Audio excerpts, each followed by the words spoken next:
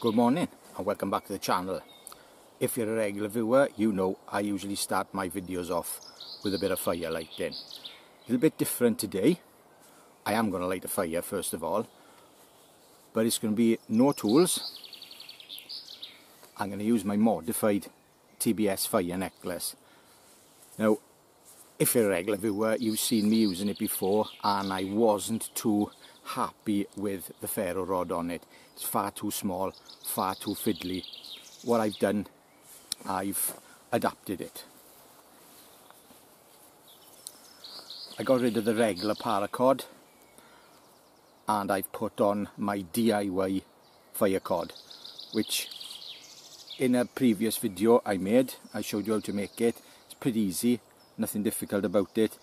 It's just gutted paracord and sisal through it. There's about 6 foot on there, which is quite a bit. I've got a magnesium firestarter, small one, a piece of fatwood and the original modified striker. I've also wrapped it with bicycle inner tube, rubber tube. I'm going off now to find some nice dry kindling. With this kind of fire lighting though, I'm not going to do it the usual way. Just put some sticks down, feather sticks or whatever, and plonk everything on top. I'm going to actually build the fire and introduce the small flame I'm going to get underneath. I'm going to crack on with that now.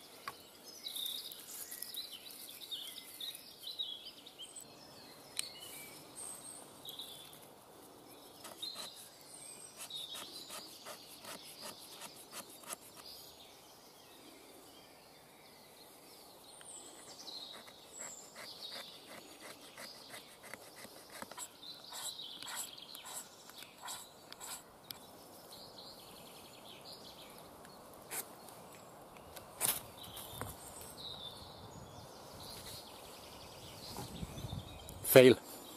Too fiddly. I got a piece of sisal here. Save me gutting that.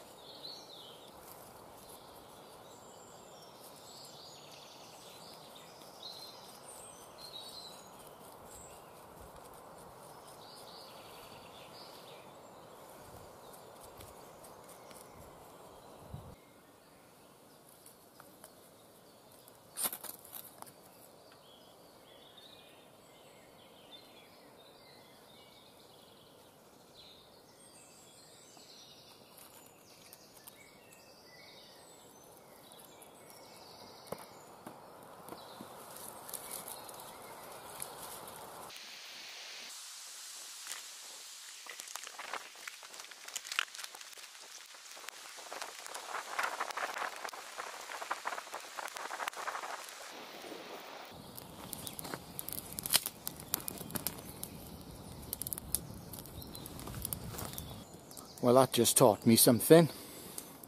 The magnesium's a pain in the backside, and so is a small bit of fatwood. No good for anything. Sisal is king. So I'll probably take that piece of fatwood now off the necklace. No need for it. The magnesium has got its place, especially if everything's a little bit wet.